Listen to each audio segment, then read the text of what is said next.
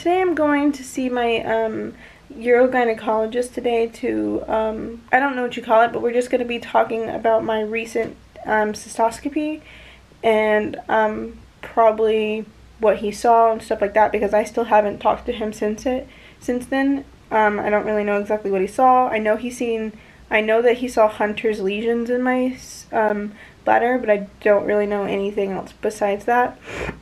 Since the cystoscopy, my interstitial cystitis has honestly gotten worse. I'm sleeping less because I'm waking up more often to go to the restroom, and when I wake up it's more painful. My bladder seems to be more swollen, probably because it can hold more liquid.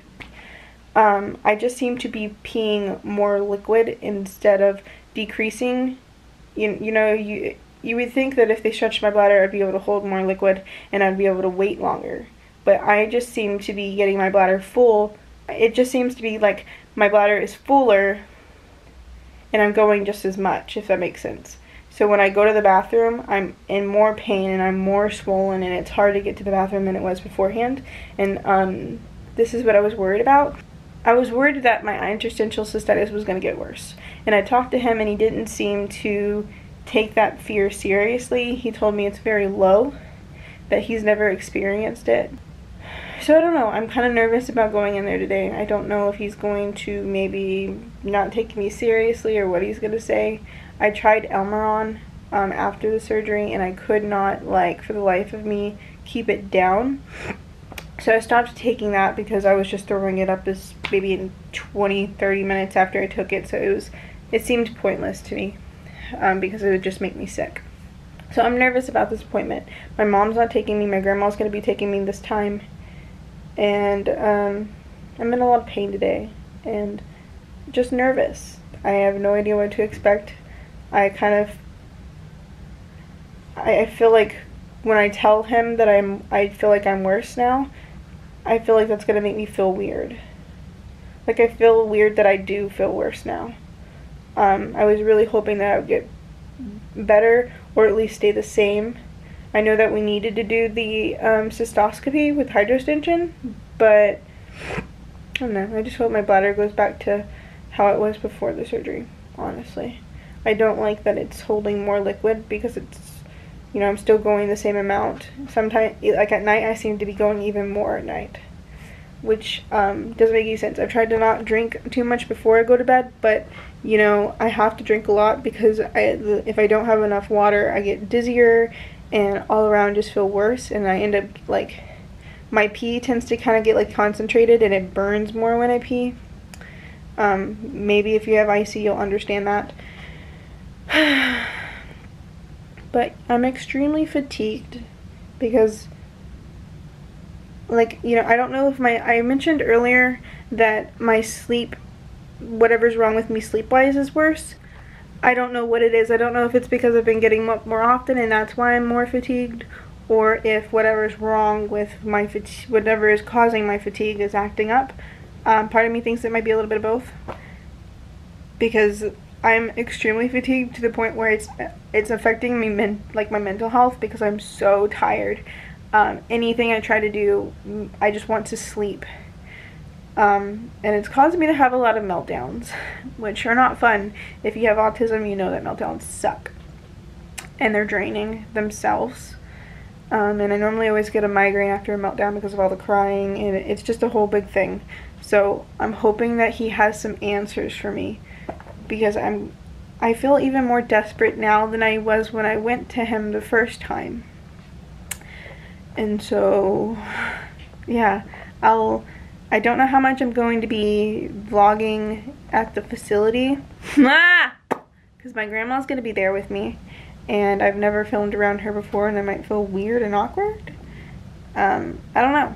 I'm still not very good at vlogging in public. Woo! Ha! No. Oh, I don't know if I told you, but that sound is a new tick. No.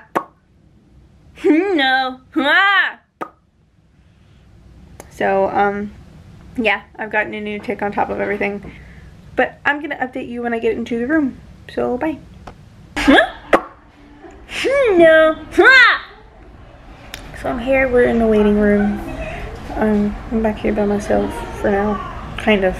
It's not really a waiting room, it's more like a hallway with chairs. No! And I'm really loud. So I'm gonna talk to y'all once I get into the room, if I know anything. I'm in the room and I feel, I don't know, I talked to the nurse and I feel kind of just stupid right now. Hopefully I don't feel like that when I'm talking to him, but I probably am, because I'm probably going to, because I don't know how he's gonna react. I just gotta advocate for myself and hope that he takes me seriously. But I'm really, really nervous, so wish me luck. Hey, so I'm outside right now because my cats are way too loud. I just got back from the doctor. It went pretty well. He gave me a new medication that should hopefully help at night. He told me to stop the Elmeron since I'm not handling it and not like, oh, there's something on the lens. Since I'm not handling it and like keeping it down and stuff. So he says that I have glomerulitation, so I don't have ulcers, but I do have the interstitial cystitis, you know, the red tears that you see when you look up I see cystoscopy with hydrodistention, those red tears. I have those, but I don't have Hunter's lesions, however you pronounce it. I'll be sure to put the names up for y'all because I might be pronouncing it wrong. But I'm gonna let y'all hear the correct pronunciation of this word, which I'll also put up there for y'all, because I don't know if it'll be backwards or not. Glomerulation. So those are what they saw in my bladder after Glomerulation. So those were what they saw in my bladder. It is a sign of interstitial cystitis. I'm going to read something for you.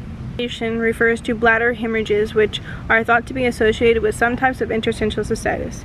The presence of glomerulations, also known as, I don't know how to say that, they're hemorrhages in the bladder, suggests that the bladder wall has been damaged, irritated, or inflamed.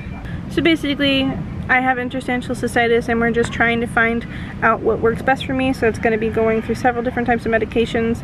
Eventually I'm probably going to try, there's kids, I apologize. But I'm pretty sure eventually one day I'm going to go try to find a pain management doctor. I don't know when that'll be. It's not something that I should be ashamed of. For a long time I was trying to avoid it, but I shouldn't avoid something like that because there's nothing to be ashamed about. It's just another form of treatment for me. Not wanting to be in pain is not a bad thing. People seem to give a negative name or whatever it is to people that use pain medications, and there shouldn't be any negativeness around it. I don't really know what I'm saying, but there shouldn't be anything like that associated with it. So I'm gonna be trying some other medications before I do that, because if I can prevent it, I don't want to have to take pain medications. But I'm not going to totally like say I'm never gonna take it, because I don't think that's accurate. I know hydrocodones do help. They don't totally take away the pain, but they do dull it, and that would be something along those lines is something that I would be wanting to look into if I get to the point where I need the pain medication. But he didn't really say too much about the fact that I'm worse. He didn't really even mention it. He just said, well, let's try this new medication. So I didn't feel like he was gaslighting me, or I don't know necessarily if he was, I didn't feel negative in the room with him in there, which is good. So what I was afraid of didn't happen, and I'm eager to try this new medication. It should hopefully help me sleep. So I will talk to y'all later. I hope you'll have an amazing day. Thanks for staying alive, and I'll see you next time. Bye.